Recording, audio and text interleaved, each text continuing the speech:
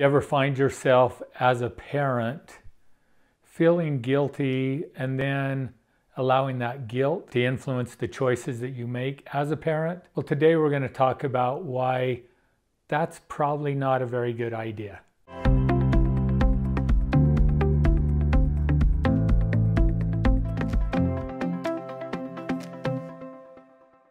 So this channel, Principle-Based Living, is really about helping you to find more fulfillment, more happiness, more joy in your life. And so what we talk about on this channel are principles or laws that govern this world in which we live. And it's really important that we understand what those laws and principles are, because in life, it's our beliefs that drive our behavior. And if we have beliefs that are not in alignment with truth or with principles, then we're going to behave in accordance with our beliefs, but we'll end up not getting the outcomes in life that we want. So I just want to remind you what the three foundational principles are that we talk about of principle-based living, because it's important to understand those as we talk a little bit more about guilt and why using or allowing guilt to motivate the decisions and choices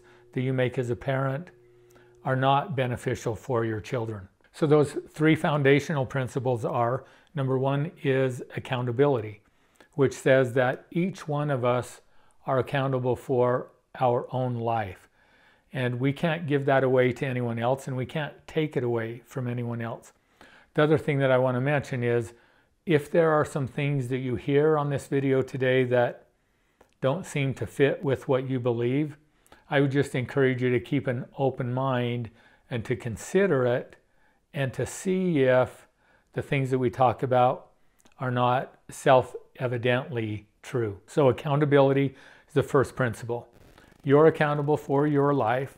What that also means is that each one of your children are ultimately accountable for their life as well, not you. So you have some responsibility for them as a parent, as far as teaching them and keeping them safe and providing for them as they are younger and as they grow older. But ultimately, each of your children are responsible for what they do with their life. And the second foundational principle is the principle of choice.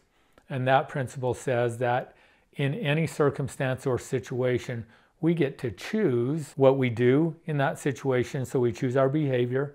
We also get to choose what we think, and we choose what we feel. And nobody can take that away from us. And the third foundational principle is the principle of control.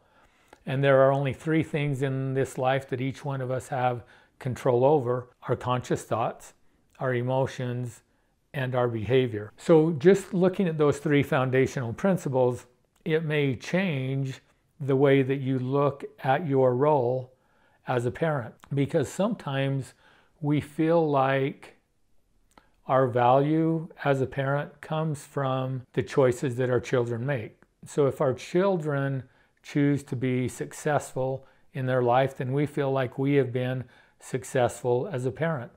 So if our children do well, then that means we did well. But here's one of those things to look at. Is that true? Is it self-evidently true? Or are there some kids that grow up in families where maybe there was practically no parenting, so there was a lot of neglect, or maybe there was a lot of abuse that went on in that family, and those kids turn out to be very successful and to make good choices in their life. And then maybe you know of other children that come from a family where the parents were really good parents and they did everything that they could to teach and to support and to encourage. And those children ended up making choices that were not in their self-interest. So ultimately, is the parent responsible for their child, or does the child get to choose how they want to live their own life? You could teach your child all of the correct principles and they could still choose to ignore them. So it's important then to understand as a parent that I don't control my children. All I do is influence them. And I can create an environment or strive to create an environment for them to learn. And then there are things that I can do to influence that learning, but I can't make them learn. Again, the only person that I have control over is myself. And so my number one responsibility is to myself. Your number one responsibility is to yourself. So you're responsible for your own happiness, your own success. You can even look at this in your marriage or your relationships. You don't even have complete control over those relationships and whether they turn out the way that you want them to be or not. But you do have control over how you respond to your spouse or your partner. You have control over how you respond to your children. Okay, so that's the foundation that's important to understand as we talk about now guilt. So what is guilt and where does it come from? And does it serve any useful purpose? Well, guilt comes from when we make decisions and choices that tend to go against our values or what we know or believe about ourselves. So it could be from making mistakes, or it could be from making conscious choices, doing things that we knew better, but we did it anyway. And so when we do those things and we experience the consequence of doing those things, we tend to feel bad about that behavior or that choice. So that feeling bad, those feelings of guilt are really opportunities for us to learn, because that tells us there's something that we did that didn't benefit us, that really didn't give us the outcome that I wanted. But here's the other thing to remember. So none of us are perfect, which means we're all going to make mistakes. And the way that we learn is through making mistakes. But we need to pay attention to the consequences of the choices that we make, because when the consequences are not what we want, then that tells us that there's something in what we're doing that is not working. It could be our behavior, and then it could also be our thoughts and our beliefs. So we want to become aware of what are the thoughts and beliefs that are driving our behavior and make sure that those thoughts and beliefs are based on principle. So in this sense, guilt can be a positive thing in our life, because guilt can motivate us to change. Because of the feelings of guilt that's uncomfortable and that we don't like, and we don't want to continue to feel those feelings, then we change our behavior and make different choices moving forward. So guilt can serve the purpose of helping us fulfill the real goal of our life, which is for us to grow and learn and become the very best person that we can become. So let's talk about guilt now, though, in relation to decisions that you make as a parent. Oftentimes as parents, because we're not perfect, sometimes as parents, we unintentionally do things that maybe was not the best way to parent. So sometimes we may lose our temper, we may say some words that we really don't want to say as a parent. Sometimes we may take actions that we don't want to take as a parent, and then we feel bad about what we did as a result. And then we have this feeling or this idea of we want to make it up to our child. And now let's talk about a couple of other things before we address that. There are other times as a parent where things happen to our children that are out of our control, or that are partly due to decisions and choices that we make. So sometimes there are divorces. Sometimes we may have a spouse that mistreats our children, or sometimes there are things that happen to our children that shouldn't have happened, and we feel responsible because we didn't protect them, we didn't keep them safe. There's lots of different scenarios where, as a parent, I may feel like I did or didn't do something that let my child down, that caused my child some pain, some unhappiness, caused them some loss in their life. And again, I feel responsible for that. Now, think about this for a minute.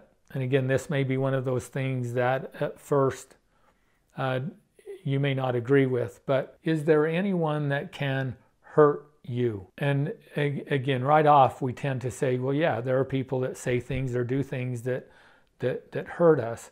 But the truth is, they only do things that influence us. We get to choose how we respond to that behavior. We get to choose whether we allow it to hurt us or not.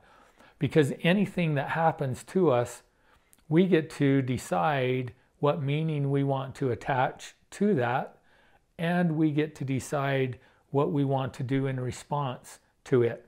So Napoleon Hill said, within every adversity or every problem or every challenge is the seed of an equal or greater benefit, which means for every negative or bad thing that happens to us in our life, within that exists something of equal or greater benefit.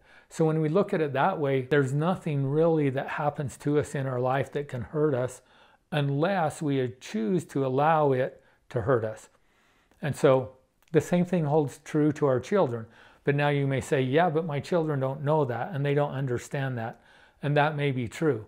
So part of our role as a parent is to help teach them and educate them so that sooner rather than later, your children can begin to know and understand that they are in control of their own life, that nobody can hurt them, that they get to choose how they see themselves, how they see others, and how they respond to others. And we can teach our children that in two different ways. One is by talking to them and sharing with them and educating them, but then the other way is by modeling it in our own life. So what do we do and how do we handle situations in our life that don't go the way that we expect or want them to go? And how do we respond to that? So as a parent, if I know and understand that, then when bad things happen, I can just know that that is part of life. There are things that happen in life that are unfair. There are things that happen that shouldn't happen, and we have no control over those things. But we can look at all of those things as opportunities to learn from and to grow from that actually help us become stronger and better and more of who we are. So if your child experiences some difficult things in their life, which they will, think about what you are teaching them based on how you respond to those things that happen to them in their life. If you jump in and try to rescue your child and protect them, the underlying belief, if you're taking care of everything, is that you don't believe that they are capable of handling it or doing it for themselves. Whereas if I'm able to stand back and I provide support, I provide love, and I'm there to encourage and to help educate them and to teach them and maybe to help them change their perspective of that situation, but I allow them to work through it and to grow through that, the message that I'm sending them then is that I believe that you are capable, that you are strong, that you can handle this. And it's not my responsibility to fix everything for you. And so if I'm coming from a place of guilt where I feel responsible for the things that have happened or didn't happen to my child, and I want to step in and I want to make it all right, I want to make up for the things that have happened maybe in the past, the truth is you can't make up for anything that happened. All you can do is to move forward and again to teach your child and help them learn from that experience, to recognize that they are responsible for their own life. May not be responsible for everything that has happened to them, but they do get to choose the meaning that they attach to it and the way that they want to respond to that event or situation. As you do that, and as you model that in your own life, so as you take accountability for yourself, as you move away from blaming others and choosing how you want to respond and turning the negatives into a positive and finding the benefit in every seed or in every adversity. Your modeling of that behavior, your living that will teach your child, and then you'll also have the opportunity to not only show them, but then teach them when those opportunities arise for them. As you do this, your child, well, I was going to say that your child will become strong and capable, but the truth is you don't have control over that. So if bad things happen to your child and they choose to be a victim as a result of that and to make poor choices, there's nothing that you could do to make them do something different. All you can do is influence it. So again, ultimately you have to remember that your child gets to choose what they want to do with their life. But as you continue to live your life in a healthy way, you're going to be an example or a model for them to see that if they don't like their life, that it's possible for them to create a life like yours. So just remember that guilt is there as a tool to help us learn and to grow and to improve. So if there are things that I've done as a parent that maybe I wish I wouldn't have done, I can't really make up for that, but I can learn from it and I can make better decisions and choices moving forward. And I want to send the message to my child is that, yeah, we live in a life where people are imperfect, people make mistakes, bad things happen, but that doesn't mean that we can't be happy and we can't have a successful life. Those are just opportunities to learn from, to grow from, and to help us make better choices moving forward that will give us the outcomes in our life that we're truly seeking. Thanks for watching. If you'd like to know more about who we are or to get more helps in parenting, visit our website at principlebasedliving.com. Make sure you subscribe to our YouTube channel for more videos that will help you with challenges that you face in all areas of your life. And if you're watching this on LinkedIn, make sure and follow me here.